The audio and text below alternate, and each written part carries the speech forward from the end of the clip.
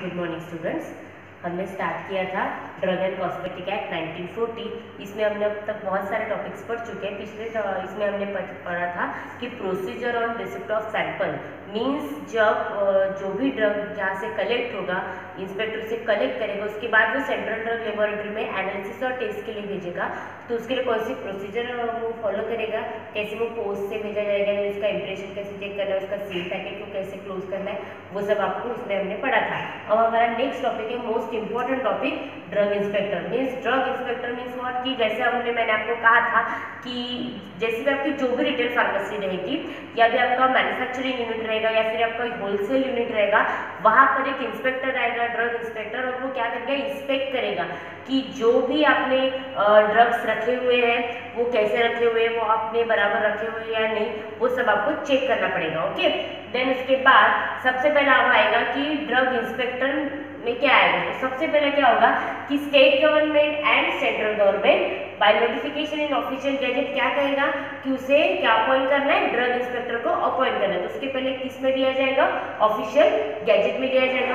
Then उसके बाद अब ऑफिशियल गैजेट में बता दिया कि डेट बता दी कि हमें अपॉइंट करना है ड्रग इंस्पेक्टर। देन उसके बाद क्या होगा, जो अपॉइंटमेंट होगी तो किस आधार पे होगी, उसका प्रिस्क्राइब क्वालिफिकेशन लिखा रहेगा और वो किस सेक्शन के अंदर होगी, सेक्शन अंडर 21, ठीक है। देन उसके बाद अब जो भी इंस्पेक्टर रहेगा हम उसे ड्रग इंस्पेक्टर कैसे कहेंगे, अगर उसे नो फाइनेंशियल इंटरेस्ट है, अगर उसे फाइनेंशियल इंटरेस्ट नहीं है किसमें, इंपोर्ट, मैन्युफैक्चरिंग, सेल, इन सब बातों में अगर उसे कोई भी फाइनेंशियल इंटरेस्ट नहीं है तो उसे कंसिडर करेंगे कि वो ड्रग इंस्पेक्टर हो सकता है, ठीक है।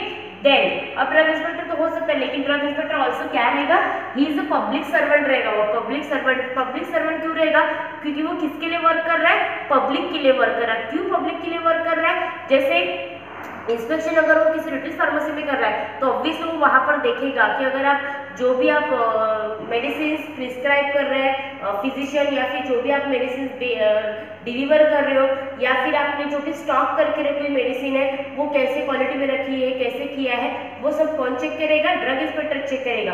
तो वो जो भी ड्रग इंस्पेक्टर रहेगा वो क्या रहेगा, पब्लिक सर्वेंट रहेगा अंडर सेक्शन 21 आईपीसी मतलब इंडियन पिनल कोड के तहत। ओके, ठीक है। ये हो गया कि ड्रग इंस्पेक्टर में कौन सी क्वालिटीज होनी चाहिए। सबसे पहले फाइनेंशियल इंटरेस्ट उसे कुछ भी नहीं होना चाहिए।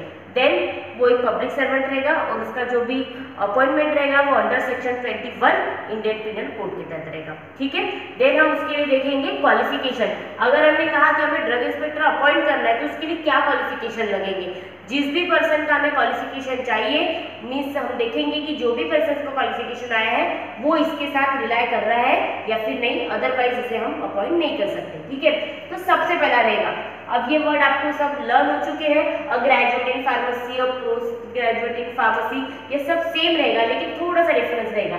जैसे a graduate in pharmacy, pharmaceutical science और मेडिसिन, एक तो वो पर्सन फार्मेसी का होगा या फिर फार्मास्यूटिकल साइंस में जो भी सारे क्लासेस आएंगे वो होगा या फिर मेडिसिन मीन्स फिजिशियन भी हो सकता है, ठीक है।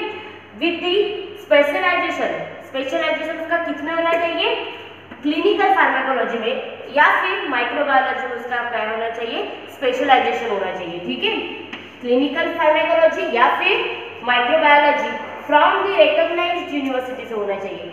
जो भी उसका स्पेशलाइजेशन रहेगा वो रिकॉग्नाइज्ड यूनिवर्सिटी से ही होना चाहिए, अदरवाइज हम उसे अपॉइंट नहीं कर सकते। तो सबसे पहले क्या रहेगा, a graduate in pharmacy, pharmaceutical science और medicine with the specialisation in clinical pharmacology और microbiology from the recognised university. तो ये हो गया फर्स्ट पॉइंट। अब हमने जब फर्स्ट पॉइंट लिख लिया तो इसके आधार पे हम 3 पॉइंट देखेंगे इसके बाद के। तो सबसे पहले आप इतना याद रखो कि provided that the manufacturing of substance specified in schedule सी, जो भी सब्सटेंसेस शेड्यूल सी में आएंगे, जो भी सब्सटेंसेस शेड्यूल सी में आएंगे उनका हम मैन्युफैक्चरिंग कैसे होता है वो देखना पड़ेगा ड्रग इंस्पेक्टर को, और जब उसकी एक्सपीरियंस चलता रहेगा तब उसने शेड्यूल सी को ऑब्जर्व किया है या फिर नहीं, ये भी हमें देखना है। तो आगे drug inspector should have following experiences, drug inspector को एक्सपीरियंसेस भी होने चाहिए, लेकिन वो कौन से, वो 3 एक्सपीरियंसेस रहेंगे। सबसे पहला नॉट लेस देन 18 मंथ्स, क्या रहेगा, not less than 18 months experience in manufacturing, किसमें होना चाहिए, 18 मंथ से कम experience not less than means 18 month से कम एक्सपीरियंस नहीं होना चाहिए, लेकिन किसमें, मैन्युफैक्चरिंग में, of at least one of this substance specified in schedule C, means उसमें से एक तो भी सब्सटेंस, उस मैन्युफैक्चरिंग यूनिट में एक तो भी सब्सटेंस किस में आना चाहिए, शेड्यूल सी में आना चाहिए, ठीक है।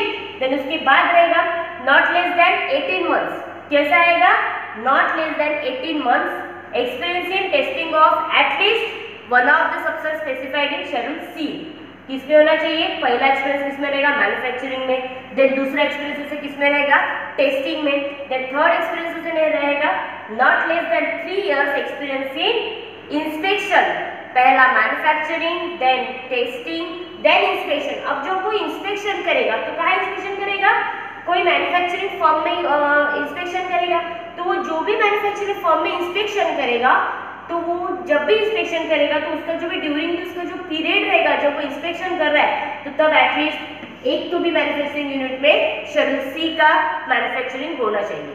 सबसे पहले मैंने क्या कहा, a graduate in pharmacy, pharmaceutical science और मेडिसिन विद दी स्पेशलाइजेशन किसमें रहेगा, क्लिनिकल फार्माकोलॉजी और माइक्रोबायोलॉजी में विद दी रिकॉग्नाइज्ड यूनिवर्सिटी से रहना चाहिए।